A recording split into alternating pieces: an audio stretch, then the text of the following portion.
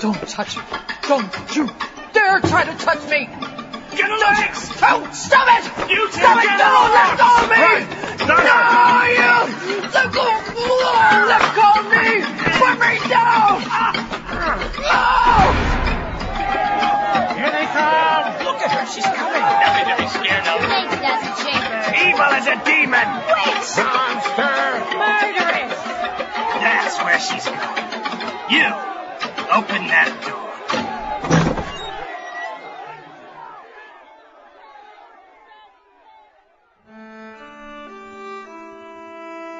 I do not know what manner of thing she is. None of us do. She killed her mother in the birthing, but that's never enough to account for it. They call me wise, but I am far from wise. For all that I foresaw fragments of it, frozen moments caught in pools of water or in the cold glass of my mirror. If I were wise, I would not have tried to change what I saw. If I were wise, I would have killed myself before ever I encountered her, before ever I caught him. Wise, and a witch, or so they said. And I'd seen his face in my dreams and in reflections for all my life. 18 years of dreaming of him, before he reined his horse by the bridge that day and asked my name. And do you know who I am? Yes, Your Majesty. So, you recognize me, huh? Do you live far from here? No, not far, Your Majesty. Just past those trees. Have you food there? Yes, just plain food. Plain food is good food, girl. Any wine? A little. He helped me onto his high horse, and we rode together to my little cottage, my face buried in the gold of his hair. He asked for the best of what I had, a king's right it was, and he did not leave my cottage that night. His beard was red bronze in the morning light, and I knew him not as a king, for I knew nothing of kings then, but as my love. He took all he wanted from me, the right of kings, but he returned to me on the following day, and on the night after that, his beard so red, his hair so gold, his eyes the blue of a summer sky, his skin tanned to the gentle brown of ripe wheat. These days have passed like hours, my sweet. Yes. I'm afraid it's time for me to return to the palace. Oh? Darling, will you come with me? As your slut? As my queen. I'm scared. Of the castle?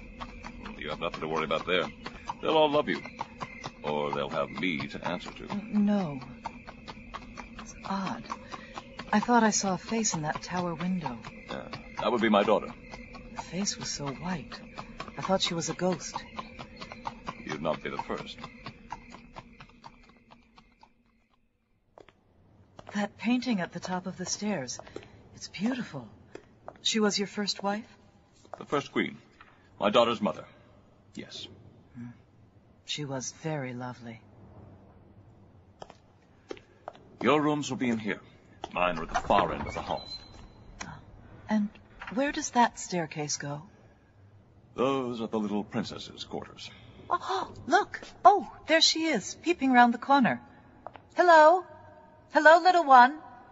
I'm your new mother. Are you going to come out and say hello? Oh, I think I scared her. Nothing scares her. It'll just take her a while to get to know you. His daughter was only a child, no more than 5 years of age when I came to the palace. Another portrait of her dead mother hung in the princess's tower room. A tall woman, hair the color of dark wood, eyes nut brown. She was of a different blood to her pale daughter. The girl would not eat with us. I do not know where in the palace she ate. So I had my own chambers. My husband, the king, he had his own rooms also. When he wanted me, he would send for me, and I would go to him and pleasure him and take my pleasure with him. One night, several months after I was brought to the palace, she came to my rooms. She was 6. I was embroidering by lamplight, squinting my eyes against the lamp's smoke and fitful illumination. When I looked up, she was there. "Princess?" She said nothing. Her eyes were black as coal, black as her hair. Her lips were redder than blood. She looked up at me and smiled. Her teeth seemed sharp, even then, in the lamplight. "What are you doing away from your room?" I'm hungry. "Oh, I have just the thing. When they gathered the apples for the midwinter feast, I had them bring me some extra ones, and I hung them in here. Here you are. It's an apple." It was winter, when fresh food is a dream of warmth and sunlight. But I had strings of whole apples, cored and dried, hanging from the beams of my chamber, and I pulled an apple down for her. "Everything has a season, Princess. Did you know that? Autumn is the time of drying, of preserving. It's the time when we pick apples, and we render the goose fat, and we store food away. Now, winter is the time of hunger, of snow, and of death, and that's when we have the midwinter feast. Have you ever been to the midwinter feast? Huh? No? Well, first of all, we take a whole pig, and we stuff it with that autumn's apples. Then we slather its skin with goose fat, so it'll be nice and crispy when it's cooked. Then we roast it in a huge old brick oven, and everyone in the town comes to feast upon the crackling. And if you're good, I'll take you to the next festival. Would you like that?" Will Father be there? Yes. Yes, I'm sure he will. You are so hungry. Look at you devour that apple. What sharp little teeth you must have. Well, is it good? Nice apple. Up till that moment, I had been, I suppose, almost scared of the little princess. But looking down at her then, I warmed to her, and with my fingers, gently, I stroked her cheek. She looked at me and smiled. She smiled but rarely. Then she sank her teeth into the base of my thumb, the mound of Venus, and she drew blood. Then she looked at me, and I fell silent. Her mouth fastened to my hand, where the blood ran, and she licked and sucked and drank. Thank you. Nice. Beneath my gaze, the cut that she had made began to close, to scab, and to heal. The next day it was an old scar. I might have cut my hand with a pocket knife in my childhood.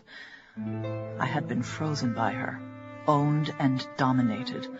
That scared me, more than the blood on which she had fed. After that night, I locked my chamber door at dusk, barring it with an oaken pole, and I had the smith forge iron bars, which he placed across my windows.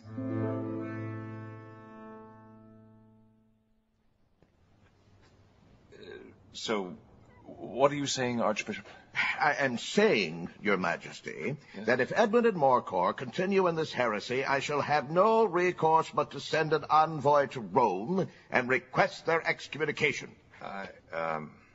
Yes, you were... Edwin... Yes, I'm afraid my mind wandered. Edwin and Morcor, Your Majesty, the Northern Secession. I was pointing out to Your Majesty that... You, boy, over here, come here. Yes, Your Majesty. Wine. Most grateful. Yes. Oh. Most frightfully. My husband, my love, my king, sent for me less and less, and when I came to him he was dizzy, listless, confused. He could no longer make love as a man makes love, and he would not permit me to pleasure him with my mouth, The one time I tried, he started violently and began to weep. I pulled my mouth away and held him tightly until the sobbing had stopped and he slept like a child. I ran my fingers across his skin as he slept. It was covered in a multitude of ancient scars, but I could recall no scars from the days of our courtship, save one on his side where a boar had gored him when he was a youth. Soon he was just a shadow of the man I had met and loved by the bridge. His bones showed, blue and white beneath his skin.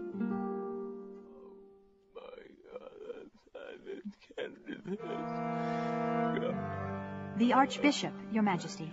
Send him in.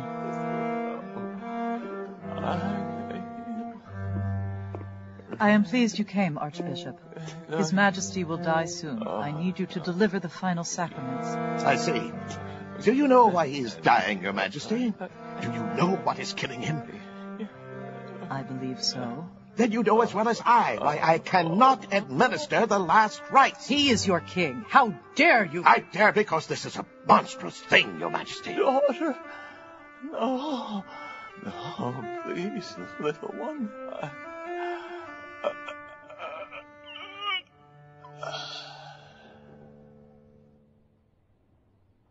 And he is nobody's king, Your Majesty. Not anymore. Get out of here.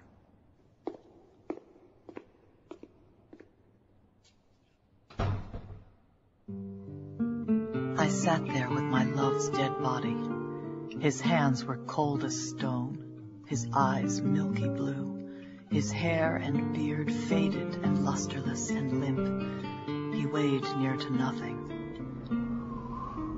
The ground was frozen hard, and we could dig no grave for him, so we made a cairn of rocks and stones above his body, as a memorial only, for there was little enough of him left to protect from the hunger of the beasts and the birds. So I was queen. And I was foolish and young, and I did not do what I would do now. If it were today, I would have her heart cut out, true.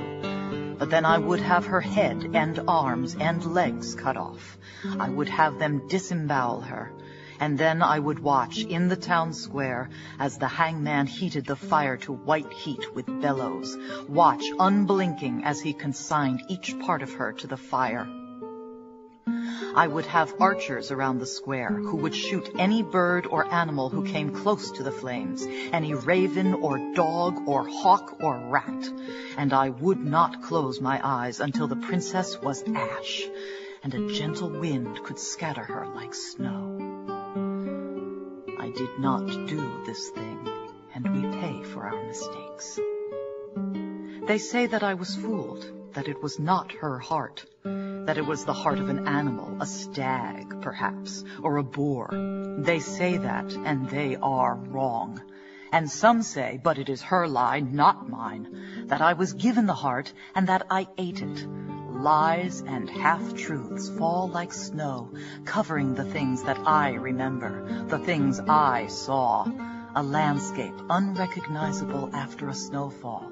That is what she has made of my life.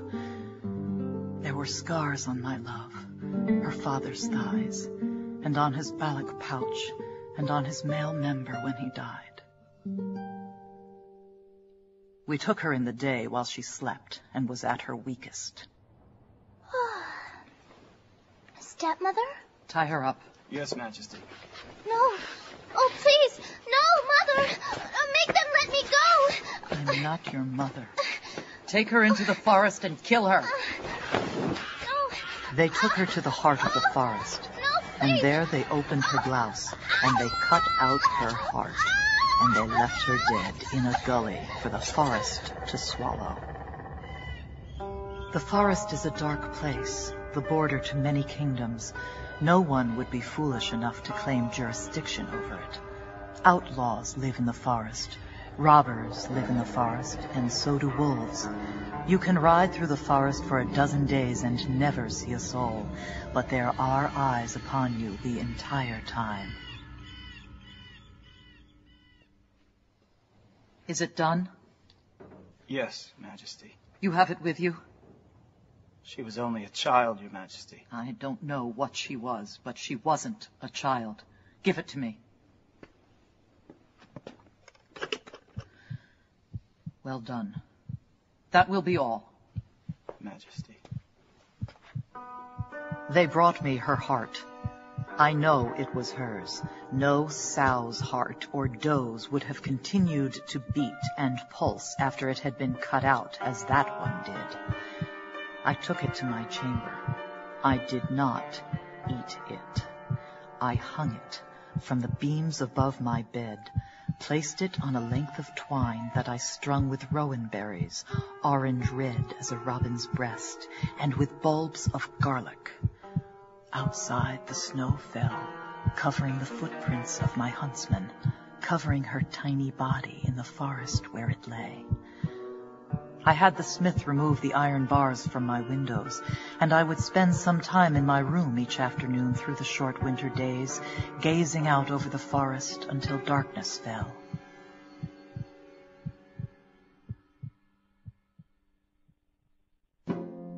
As I said, there were people in the forest.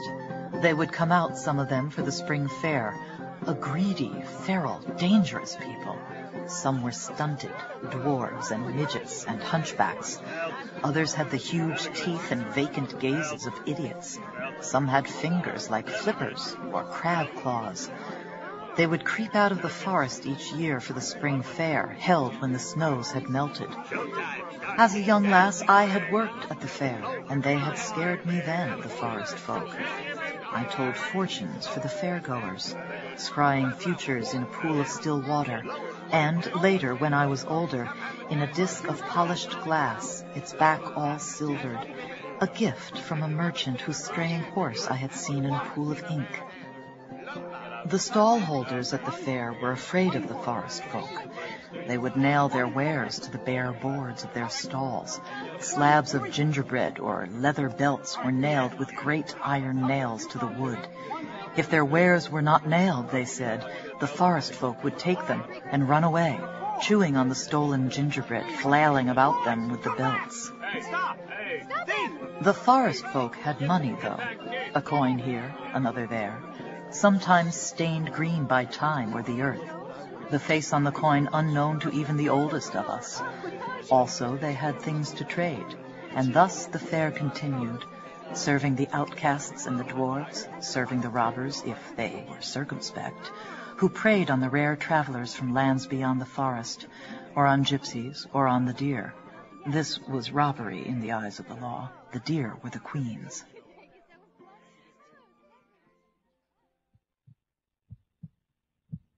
The years passed by slowly, and my people claimed that I ruled them with wisdom. The heart still hung above my bed, pulsing gently in the night. If there were any who mourned the child, I saw no evidence. She was a thing of terror back then, and they believed themselves well rid of her. Spring fair followed spring fair, 5 of them, each sadder, poorer, shoddier than the one before. Fewer of the forest folk came out of the forest to buy. Those who did seemed subdued and listless. The stall holders stopped nailing their wares to the boards of their stalls, and by the 5th year only a handful of folk came from the forest, a fearful huddle of little hairy men, and no one else.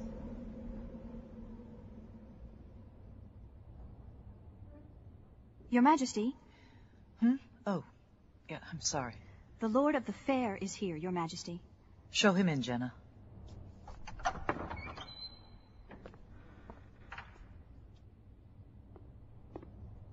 My lord, Your Majesty. you asked to see me. Yes, Majesty. I do not come to you as my queen. No. No, Majesty. I come to you because you are wise. When you were a child, you found a strayed foal by staring into a pool of ink. When you were a maiden, you found a lost infant who had wandered far from her mother by staring into that mirror of yours. You know secrets, and you can seek out things hidden. Something is taking the forest folk. Next year there will be no spring fair. The travelers from other kingdoms have grown scarce and few. The folk of the forest are almost gone. Another year like the last, and we shall all starve. Jenna, bring me my looking glass. It is in the chest in my chamber. Yes, Majesty. It was a simple thing, a silver-backed glass disc, which I kept wrapped in a doe skin, safe in the dark. Here, Majesty. Is that the one we bought you? The same. Sometimes I can see things in it. Sometimes it tells me things. Now, quiet. She was 12, and she was no longer a little child. Her skin was still pale, her eyes and hair coal black, her lips blood red.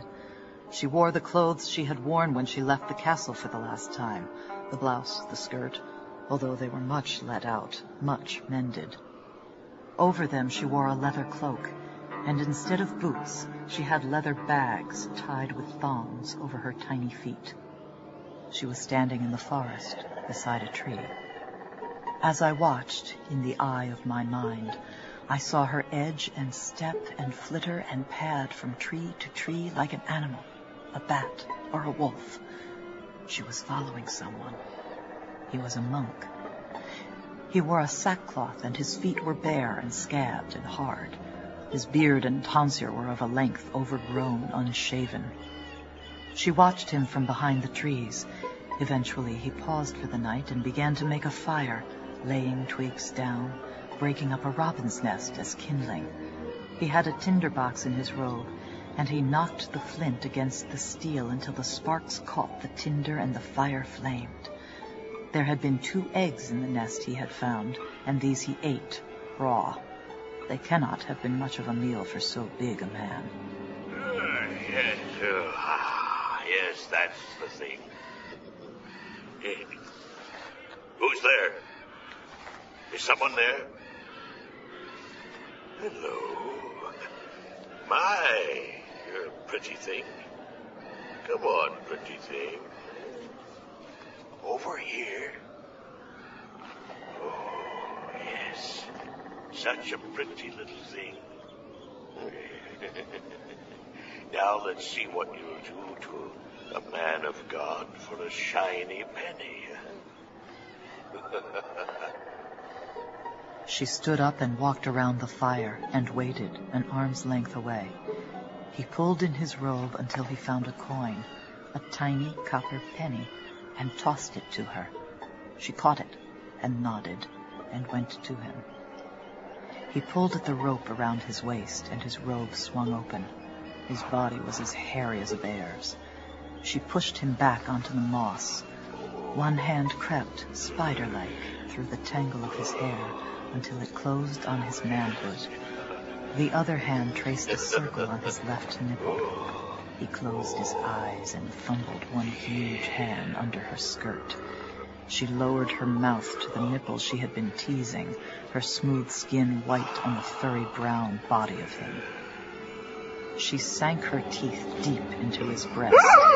His eyes opened, then they closed again, and she drank. She straddled him, and she fed. As she did so, a thin, blackish liquid began to dribble from between her legs.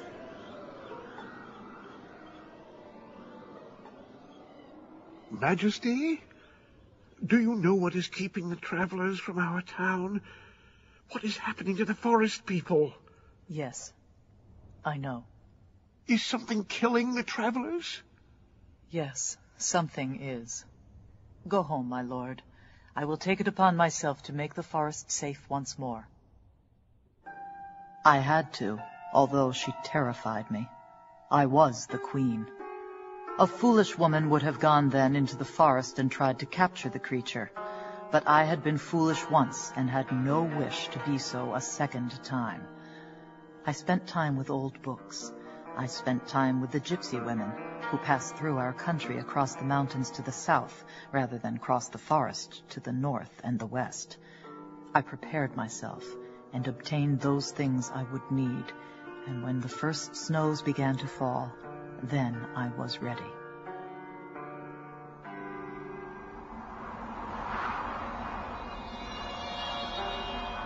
Naked I was, and alone in the highest tower of the palace, A place open to the sky. The winds chilled my body. Goose pimples crept across my arms and thighs and breasts.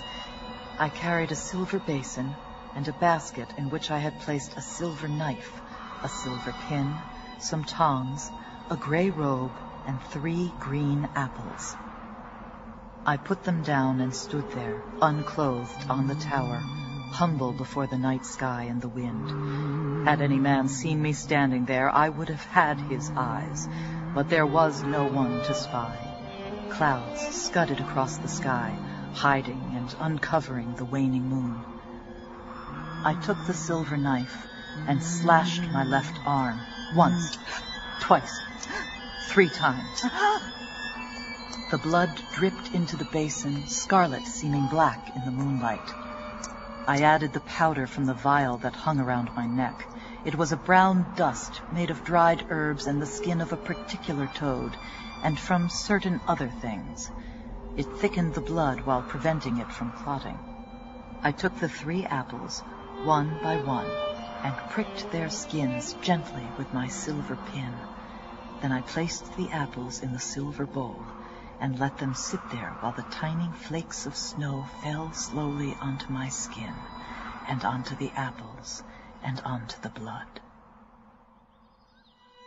When dawn began to brighten the sky, I covered myself with the gray cloak and took the red apples from the silver bowl, one by one, lifting each into my basket with silver tongs, taking care not to touch it. There was nothing left of my blood or of the brown powder in the silver bowl, nothing save a black residue, like a verdigris on the inside. I buried the bowl in the earth. Then I cast a glamour on the apples, as once, years before, by a bridge I had cast a glamour on myself. That they were, beyond any doubt, the most wonderful apples in the world, and the crimson blush of their skins was the warm color of fresh blood. I pulled the hood of my cloak low over my face, and I took ribbons and pretty hair ornaments with me, placed them above the apples in the reed basket, and I walked alone into the forest until I came to her dwelling, a high sandstone cliff laced with deep caves going back away into the rock wall. There were trees and boulders around the cliff face, and I walked quietly and gently from tree to tree without disturbing a twig or a fallen leaf. Eventually I found my place to hide, and I waited, and I watched.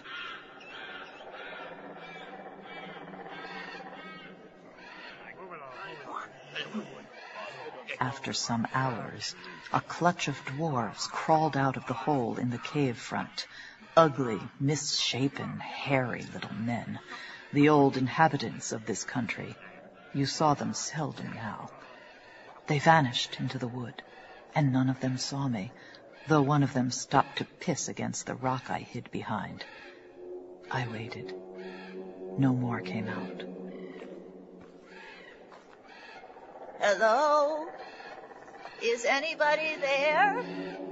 I've got ribbons. Pretty ribbons. And combs. The scar on my mound of Venus throbbed and pulsed as she came towards me, out of the darkness, naked and alone. She was 13 years of age, my stepdaughter, and nothing marred the perfect whiteness of her skin, save for the livid scar on her left breast, where her heart had been cut from her long since. Insides of her thighs were stained with wet black filth. Ribbons, good wife. Pretty ribbons for your hair. Come to me. I dropped my basket and screeched like the bloodless old peddler woman I was pretending to be, and I ran. My gray cloak was the color of the forest, and I was fast. She did not catch me. I made my way back to the palace. I did not see it. Let us imagine, though, the girl returning, frustrated and hungry, to her cave, and finding my fallen basket on the ground. What did she do? I like to think she played first with the ribbons, twined them into her raven hair, looped them around her pale neck or her tiny waist, And then, curious, she moved the cloth to see what else was in the basket, and she saw the red, red apples. They smelled like fresh apples, of course, and they also smelled of blood. And she was hungry. I imagine her picking up an apple, pressing it against her cheek, feeling the cold smoothness of it against her skin, and she opened her mouth and bit deep into it. By the time I reached my chambers, the heart that hung from the roof beam, with the apples and hams and the dried sausages, had ceased to beat. It hung there, quietly, without motion or life, and I felt safe once more. That winter the snows were high and deep, and were late melting. We were all hungry come the spring. The spring fair was slightly improved that year. The forest folk were few, but they were there, and there were travelers from the lands beyond the forest. Well? Better, Your Majesty, better. Over there, the forest folk, those dwarf things. What are they doing? What they've been doing this whole market. Buying glass. All the glass they can get. Paying good money for it, too. I saw the little hairy men of the forest cave buying and bargaining for pieces of glass and lumps of crystal and of clear quartz. They paid for the glass with silver coins, spoils of my stepdaughter's depredations, I had no doubt. When it got about what they were buying, townsfolk rushed back to their homes, came back with their lucky crystals, and, in a few cases, with whole sheets of glass. I thought briefly about having the dwarves killed, but I did not. As long as the heart hung, silent and immobile and cold, from the beam of my chamber, I was safe, and so were the folk of the forest, and thus, eventually, the folk of the town. My stepdaughter had eaten the poisoned fruit 2 winters back when the prince came to my palace. Do you know who he is, Majesty?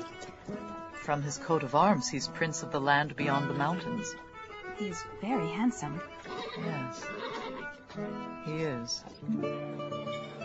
In traveling, the challenge of choosing a retinue is that it need be large enough to defend oneself in case of, well, bandits, let us say, but small enough that another monarch, well, yourself, for example, would not see it as any kind of a threat. No threat at all? Certainly not to you, Majesty. How very charming. And what would you say, Your Highness, would be the purpose of all your peregrinations? I travel to make alliances. I am looking for allies with other monarchs and other kingdoms. Alliances. I was practical. I thought of the alliance of our lands, thought of the kingdom running from the forests all the way south to the sea. I thought of my golden-haired, bearded love, dead these 8 years. And in the night, I went to the prince's room. I am no innocent, although my late husband, who was once my king, was truly my first lover, no matter what they say.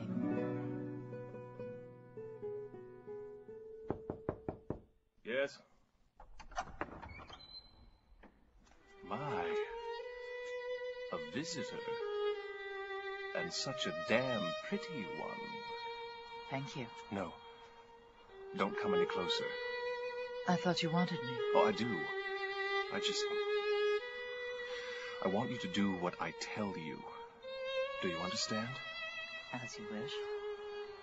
Take off your robe. Let it fall. Good.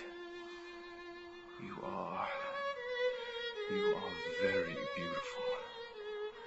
Now, walk over to the open window. It's cold. And do not say another word. Stand there until your skin is chilled and cold.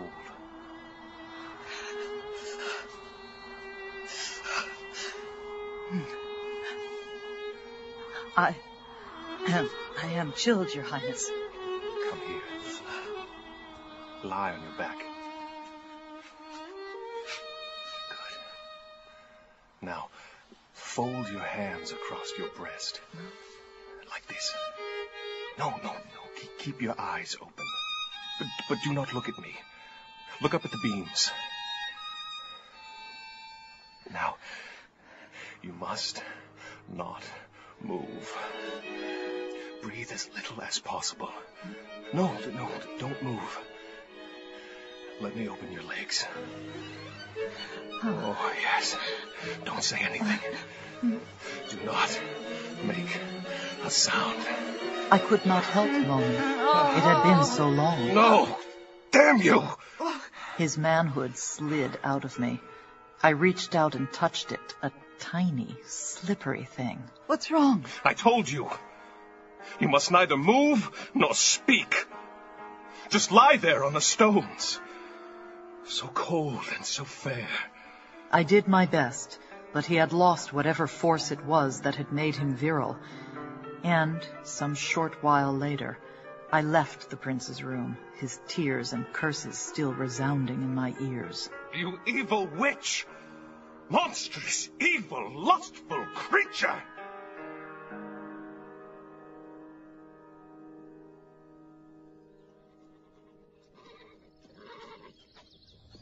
So, how was he, Majesty?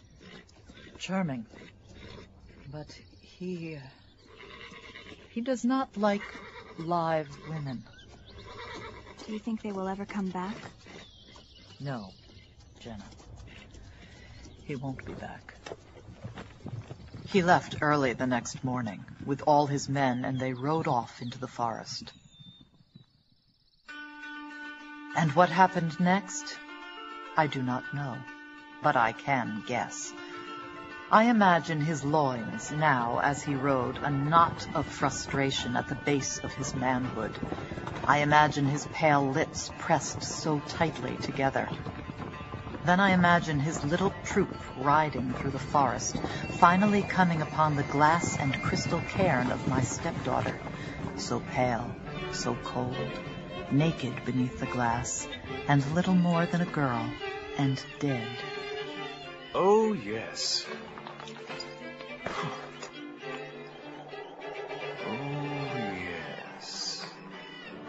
In my fancy, I can almost feel the sudden hardness of his manhood inside his breeches, envision the lust that took him then, the prayers he muttered beneath his breath in thanks for his good fortune.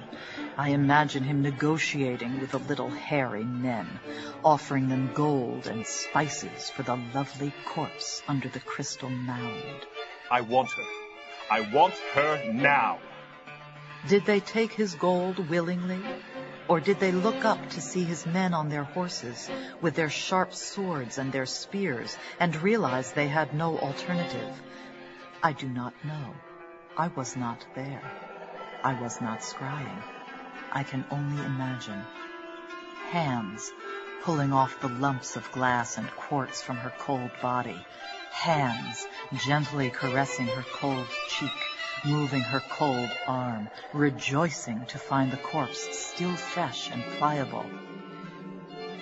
Did he take her there in front of them all? Or did he have her carried to a secluded nook before he mounted her? I cannot say. Did he shake the apple from her throat? Or did her eyes slowly open as he pounded into her cold body? Did her mouth open, those red lips part, those sharp yellow teeth close on his swarthy neck as the blood, which is the life, trickled down her throat, washing down and away the lump of apple, my own, my poison? I imagine. I do not know. This I do know. I was woken in the night by her heart pulsing and beating once more. Salt blood dripped onto my face from above. I sat up. My hand burned and pounded as if I had hit the base of my thumb with a rock. Open the door! Open up! There was a hammering on the door. I felt afraid, but I am a queen, and I do not show fear. I opened the door. First his men walked into my chamber and stood around me with their sharp swords and their long spears. Then he came in, and he spat in my face.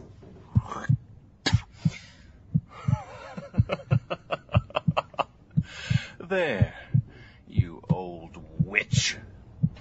Finally, she walked into my chamber, as she had when I was first a queen, and she was a child of 6. Hello, stepmother. Hello, stepdaughter. You have not changed. Thank you, stepmother. Neither have you.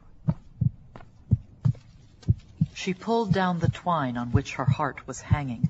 She pulled off the dried rowan berries, one by one, pulled off the garlic bulb, now a dried thing after all these years.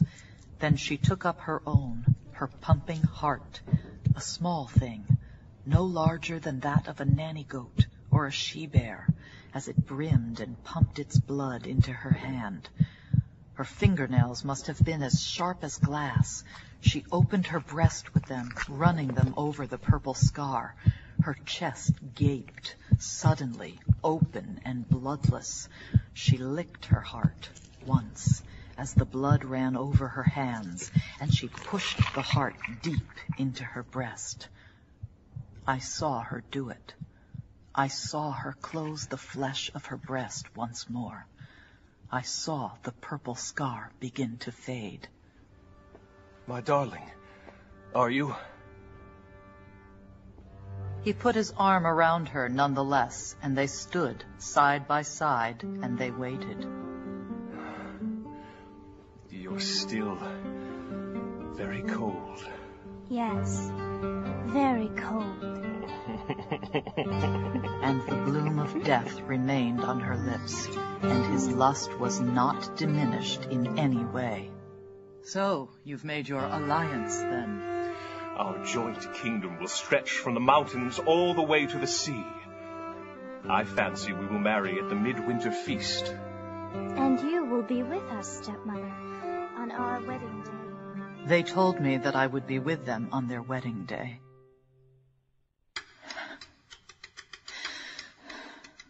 It is starting to get hot in here. They have told the people bad things about me. A little truth to add savor to the dish, but mixed with many lies. I was bound and kept in a tiny stone cell deep beneath the palace, and I remained there through the autumn. Today, they fetched me out of the cell. They stripped the rags from me and washed the filth from me. And then they shaved my head and my loins, and they rubbed my skin with goose grease.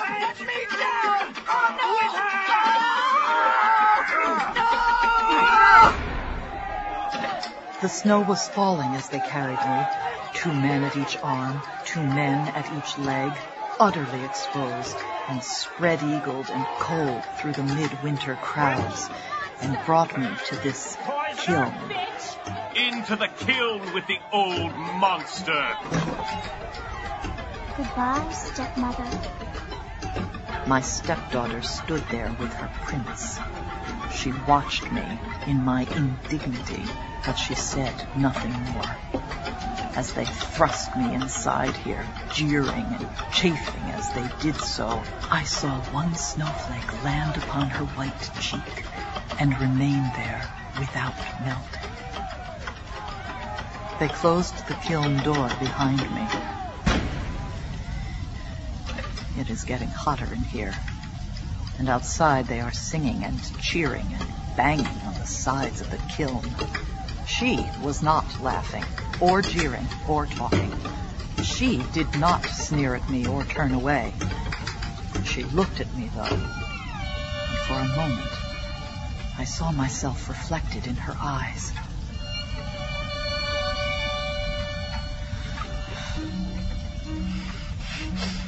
I will not scream. I will not give them that satisfaction. They will have my body, But my soul and my story are my own and will die with me. The goose grease begins to melt and glisten upon my skin. I shall make no sound at all.